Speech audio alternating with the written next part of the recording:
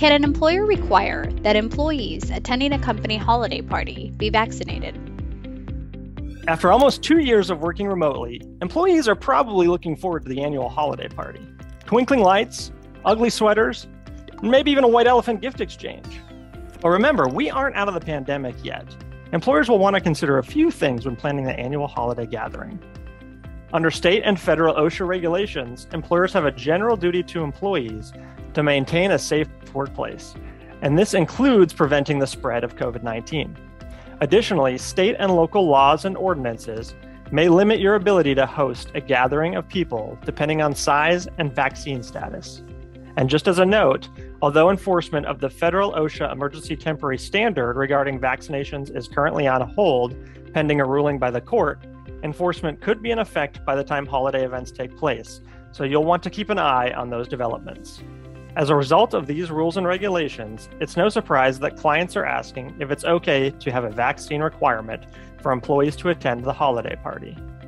While generally speaking, it's okay to have a vaccine requirement to attend any workplace function, including the holiday party, you'll want to keep in mind that accommodations may be necessary for those who are unable to get the vaccine based on medical contraindication or sincerely held religious belief. Although it's just a social event, employees could gain valuable access to coworkers, managers, and company leadership by attending these events, and exclusion from these events could result in claims of discrimination. To prevent these claims, allow for employees to request an accommodation well in advance of the holiday party and ensure that you engage in the interactive process with them.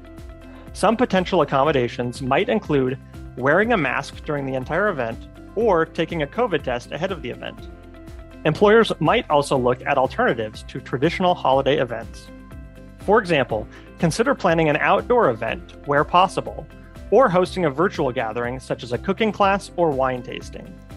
As with many business decisions, employers should weigh the benefits of a holiday party against the administrative logistics and other considerations of such an event.